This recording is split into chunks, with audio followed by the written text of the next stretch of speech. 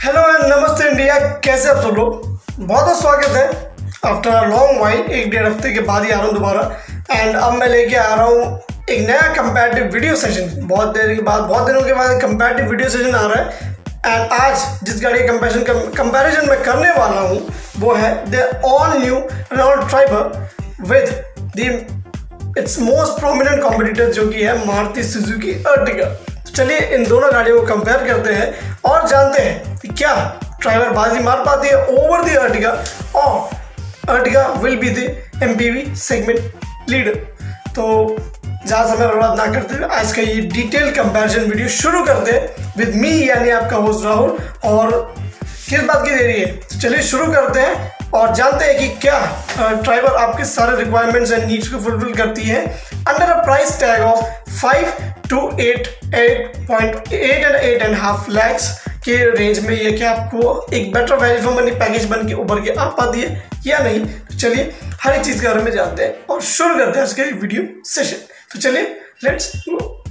तो पहले हम बात करते हैं हम लोग इन दोनों के डिज़ाइन से। देखिए डिज़ाइन में दोनों ही गाड़ियाँ बहुत अलग है। हाँ, ये कॉम्पैक्ट एमपीवी है, that is the Renault Triber, but दोनों ही गाड़ियों की साइज़ में बहुत फ़र्क होगा।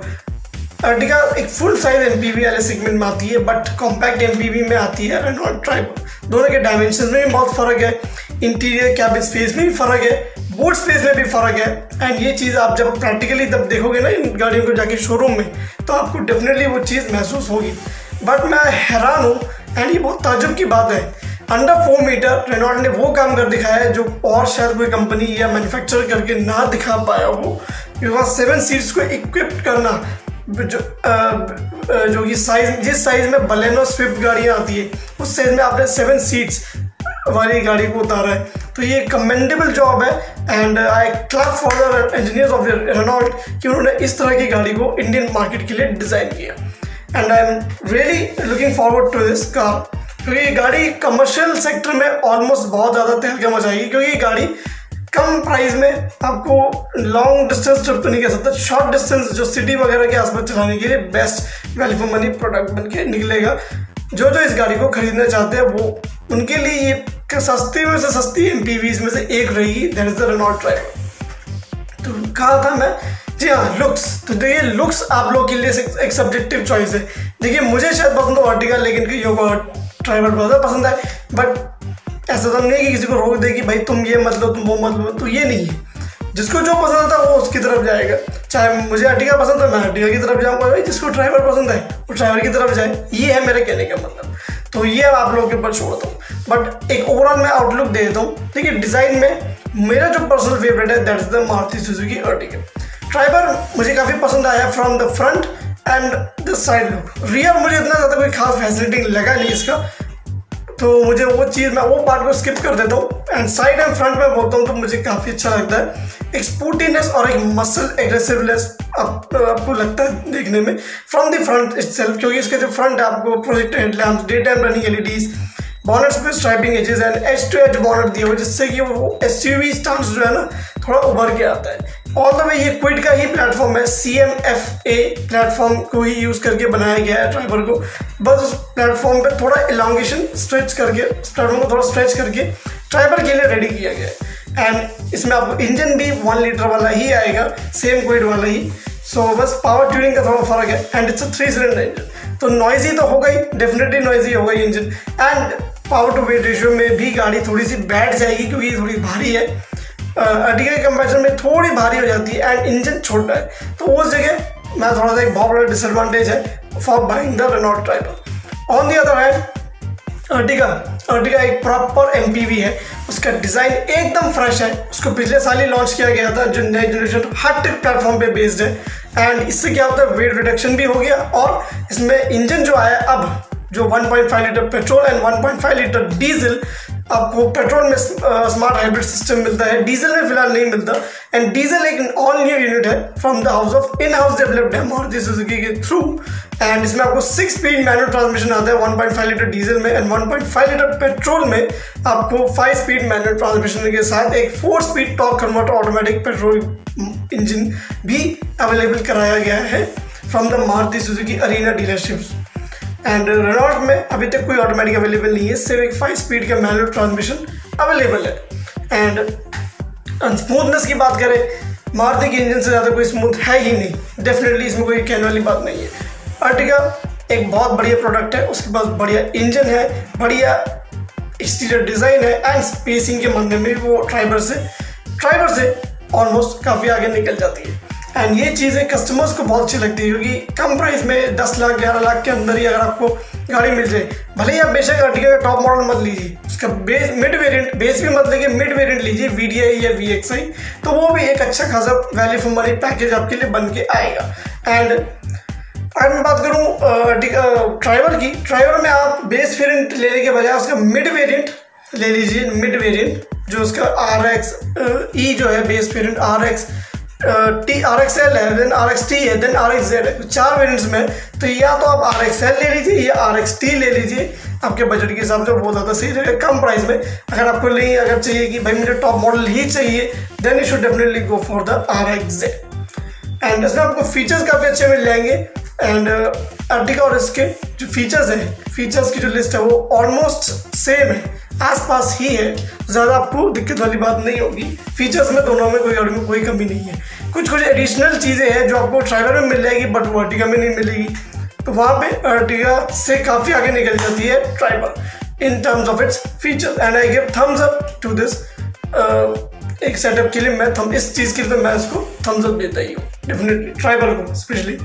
जैसे कि मैं बात कर लूँगा छोटे मोटे, अगर एक एग्जांपल के तौर पर बताऊँ तो आपको 2 ग्लव बॉक्स मिलते हैं जो कि कूल्ड है, एक फ्लोर कंसोल में, एक सेंट्रल डैशबोर्ड में। उसके बाद आपको तीनों रो में AC वेंट्स मिलते हैं विद डेडिकेटेड ब्लोअर कंट्रोल के साथ मिलते हैं। एंड कप होल्डर्स मिलते हैं तीनों ही रो में, चार्जिंग सॉकेट मिलते हैं तीनों रो में। आपको अच्छा खासा हेड रूम, लेग रूम, नी रूम, शोल्डर रूम, सब कुछ अच्छा मिलता है। और 1 touch tumble sliding reclining function के साथ आपको सेकेंड रो में सीट्स मिलती है, जो कि आपको अर्टिगा में अभी नहीं मिलती। तो ये उसके लिए एक बहुत बड़ा डिसएडवांटेज है फ्रॉम माई साइड। और ये मैंने चीज़ ऑब्जर्व करने के बाद ही आप लोग को बता रहा हूँ, ऐसे नहीं बोल रहा कुछ भी। तो ये मैंने देखा है, उसके बाद ही मैं आप लोग के लिए ये वीडियो बना रहा हूँ, ताकि आप लोग को पता चल सके कि आपके लिए कौन सी सही है, आपके लिए कौन सी प्रोडक्ट सबसे बेस्ट वैल्यू फॉर मनी रहेगी। एंड जो आपके नीड्स, जो स्पेसिफिकली नीड्स को आपके जो स्पेसिफिक नीड्स को है कम से कम में प्रोवाइड कर दे, आपको फुलफिल कर देगी, आपको अच्छे से अच्छा कंफर्ट, कन्वीनियंस की जो चीज़ें आपको कम प्राइस में प्रोवाइड करेगी। तो यही जो थोड़ी बहुत चीज़ें हैं जहाँ पे मैं अर्टिगा से ज़्यादा ट्राइबर को एक बहुत बड़ा इन्फ्लुएंशियल MPV मानता हूँ इन दिस कैटेगरी। तो अच्छे कंपैरिजन में, तो अगर मैं बात करूं, ये तो बात होगी एक्सटीरियर वगैरह सबके बारे में। Now moving on to the interiors. देखिए दोनों ही गाड़ियों के बहुत अच्छे हैं, लेकिन मुझे जो सबसे ज़्यादा पसंद है, my personal favourite is the Maruti Suzuki अर्टिगा's interior. Ertiga के इंटीरियर में जो बैठते हैं आपको लगता है कि yes I have bought a special MPV for my self. मुझे जो चाहिए था मैंने वही खरीदा एंड मुझे उस गाड़ी में बैठने में स्पेशल फील होता है। वो आपको अर्टिगा में फील होगा, क्योंकि अब क्वालिटी बिल्कुल चेंज हो गई है, मटेरियल्स की फिट फिनिश बहुत बढ़िया हो गई है। पहले अच्छी आती थी बट अब और एक्स्ट्रा ऑर्डिनरी हो चुकी है चीज़ें। एंड क्वालिटी हो, फैब्रिक के हो, डैशबोर्ड हो, पैनल गैप्स हो, सब जगह अर्टिगा बहुत बड़ी बाजी मार जाती है ओवर द ट्राइबर। नाउ अगर मैं बोलूँ ट्राइबर के इंटीरियर्स भी आपको काफ़ी फैसिनेटिंग लगेंगे, अच्छे लगेंगे, काफ़ी आकर्षक लगेंगे, देखने में अट्रैक्टिव लगेंगे। बट उनकी जो क्वालिटी देखिए अच्छी है उसकी, लेकिन जो फिट फिनिश है, जो पैनल गैप्स है, उसमें आपको थोड़ा लगेगा कि यार इसमें और अच्छा किया जा सकता था, फिर भी इसमें किया नहीं है। तो वो चीज़ें अगर बोलो छोटी छोटी चीज़ें हैं, तो उसको अगर ना भी देखो, नज़रअंदाज कर दो, तो गाड़ी मेरे हिसाब से एक परफेक्ट बैलेंस चॉइस है। Under a price range of 5 to 8 lakh के बीच में जो ये प्राइस रेंज है, उसके उन कस्टमर्स के लिए सही है जिनको भाई ज़्यादा महंगी गाड़ी नहीं लेनी एंड इतने में ही वो संतुष्ट हो जाएंगे। एंड अगर मैं बात करूं देखिए पावर टू वेट टॉर्क में एंड राइड एंड हैंडलिंग में देखिए दोनों ही गाड़ियां बहुत अच्छी है, लेकिन अर्टिगा थोड़ी लंबी होने के बाद भी उसमें बॉडी रोल तो है, लेकिन उसकी जो स्टीयरिंग की फील एंड फीडबैक है वो कहीं ना कहीं स्लाइटली थोड़ा सा ही अच्छा है फ्रॉम द ट्राइबर का भी अच्छा है, लेकिन उतना ज़्यादा आपको काफ़ी ज़्यादा मज़ा नहीं आएगा कॉर्नर्स वगैरह में चलाने के लिए। अर्टिगा फिर भी काफ़ी स्टेबल और अच्छी लगती है चलाने के वक्त में। तो हैंडलिंग वगैरह में बहुत अच्छी है एंड वो लाइट वेट है। तो उसके जो पावर टू वेट, मैं अर्टिगा की बात कर रहा हूँ, अर्टिगा लाइट वेट है तो उसकी जो power to wait torque ratio है तो वो काफ़ी ज़्यादा अच्छा है and some what slight better है फ्रॉम द ट्राइबर, क्योंकि ट्राइबर में आपको छोटा इंजन, थोड़ी सी भारी गाड़ी, तो वो गाड़ी को दबा देगी, उल्टा उठाएगी नहीं, दबा देगी गाड़ी को। तो अगर 7 लोग अगर प्रॉपर बैठ के जा रहे हैं, फॉर जैसे कि मैं बोलूँ taxi, for example taxi purpose के लिए जा रहे हैं, टैक्सी के कमर्शियल कामों में है, तो 7 लोग बैठ के जाओगे तो इंजन बिल्कुल पावर वो उठा नहीं पाएगी एंड नॉइज लेवल्स भी बहुत ज़्यादा है अर्टिगा से, क्योंकि इसमें 3 सिलेंडर इंजन आता है 1 लीटर का, जो कि सबसे छोटा है इन दिस सेगमेंट एंड इतना छोटा इंजन भारी गाड़ी को उठाने के लिए कामयाब नहीं है, किसी भी हालत में नहीं है एंड यही एक सबसे बड़ी कमी है फॉर द ट्राइबर, जो कि इसके सेल्स को ज़रूर इफेक्ट करेगा। बाकी भगवान भरोसा रखिए, अगर अच्छा हुआ तो ये सेल्स में अच्छा भी कर सकती है, ऐसा कुछ नहीं है, बट मेरे हिसाब से इसको कहीं ना कहीं थोड़ा सा बड़ा इंजन दिया जा सकता था, लेकिन वहाँ पे भी थोड़ी कॉस्ट कटिंग कर दी रेनॉल्ट ने प्राइस कम करने के लिए, प्राइस अंडरकट करने के लिए। तो यहाँ पर यही सारी बातें थी जो मैंने आप लोगों से शेयर कर दी। अब लास्ट में जाते जाते मैं बता दूँ, प्राइसिंग 5 लाख से शुरू होती है, ऑलमोस्ट 4.95 लाख से शुरू होती है रेनॉल्ट ट्राइबर एंड जाती है ऑलमोस्ट 7.80 लाख एक शोरूम दिल्ली।